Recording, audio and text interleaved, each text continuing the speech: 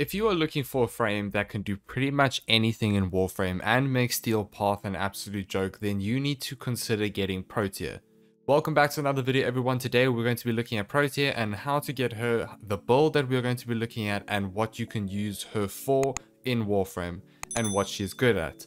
Leave a like in this video and hit that subscribe button. Let's dive straight into it. Firstly, how to farm Protea. When you have completed the Deadlock Protocol quest, you will acquire Protea's main blueprint. Warning, slight spoilers ahead for the quest. If you don't want any spoilers, then just skip this segment, or if you don't care, just keep watching. After you have completed the quest, you get access to the Granum Void. Now the Granum Voids are only accessible on the Corpus ship tile set. I want to reiterate that it's only the Corpus ship tile set.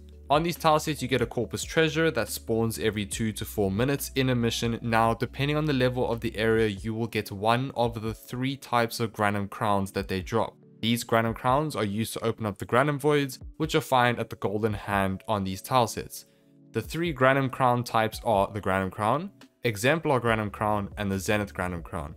The best places to farm these treasures and also the respective paths for Protea as well. So what you can do is farm the treasures and then open up the Granum Void and just rinse and repeat until you get the part. The best places are as follows. For Granum Crowns, Skyresh, which is a capture mission, which is on Phobos. The Exemplar Granum Crowns, you do Triton, which is the rescue mission on Neptune. Then the Zenith Granum Crown, which is Hydra, the capture mission on Pluto. These are the best places to farm this. For the Exemplar Crowns, you can also use the Sabotage mission Adrastia on Jupiter. That also works as well. The best frames to use for the Granum Crowns are as follows. Mesa, using her 4th ability to kill all the enemies really fast. A simple Volt Nuke build that you could use for ESO farming. That could work there as well. Sarin Spores. What you can do is use a Kuva Ogress, and if you have access to it, you can use Energized Munitions to sustain your tiny ammo pool that the Ogress now has. However, just use any other weapon or frame that you feel comfortable as long as you know that you can beat the objective.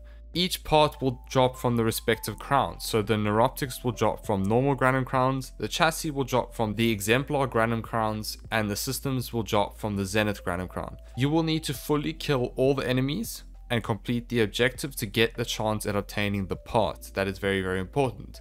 Let's go over Protea's abilities. I'm going to be quick, so keep up with me.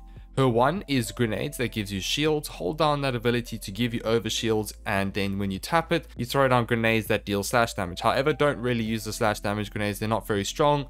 Just use the ones for your shields because you will never die if you use this ability because you have shield gating with this. Her 2nd ability is her heat turrets, and these do a lot of damage. Her 3rd ability is Dispensary, the god tier support ability that drops health, energy, and ammo. Very, very strong ability. Her 4th ability does a weird time thingy that reverses time. I don't even know, it confuzzles me as well. Just subsume her 4 with something else. I'm going to be 100% honest with you here. Passive ability is every 4th ability cast gets 100% strength. Nice. Let's talk about the mods. Growing Power or any other aura that you have available. Primed Continuity or Normal Continuity. Blind Rage, Rolling Guard, Equilibrium. This is very, very strong. Primed Flow or Normal Flow. Stretch, Augur Message, and then Archon Vitality. However, this can be changed out for more duration like Constitution. Archon Vitality makes Protea's heat turrets do a lot more damage as it applies the heat procs twice, dealing more damage in the long run. Molt Augmented or Molt Efficiency, if you don't have these, just substitute them for something else. Repair Dispensary for the extra slot. What subsume should you use? Gloom 100%. Just use Gloom. It is disgustingly strong with Protea's kit. Otherwise, Terrify for Armor Strip or Raw or Eclipse will work well. What is Protea good for in Warframe? Literally anything. She is insanely strong and has a lot of utility, and she is basically invulnerable because of her 1, provided of course you're watching her shield the whole time.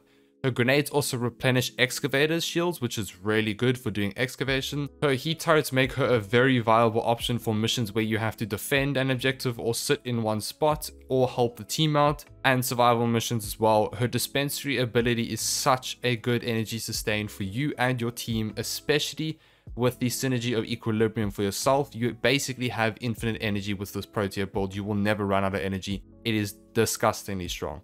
And of course, Gloom just works well with anything, so you have insane CC, so the enemies can basically barely hit you. Now, one way to make Protea's heat turrets do an insane amount of damage is to prime with the new core and apply a whole bunch of heat procs before you pop the heat turrets.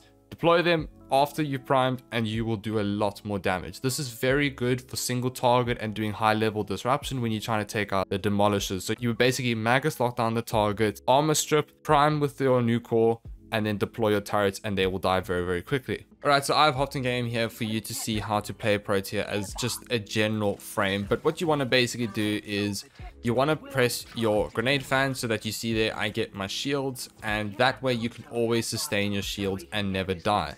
Then what you want to do is pop down your dispensary. When you pop down your dispensary, you will get, look at that, a lot of energy and health. And so yeah, and as you can see there on the bottom right, now you see I nearly died. I just pressed 1 again, boom, I'm back up to 1100 shield. And you see I'm busy losing it, and when it dies again, I'll get shield gate and then just pop that again. So it's pretty easy.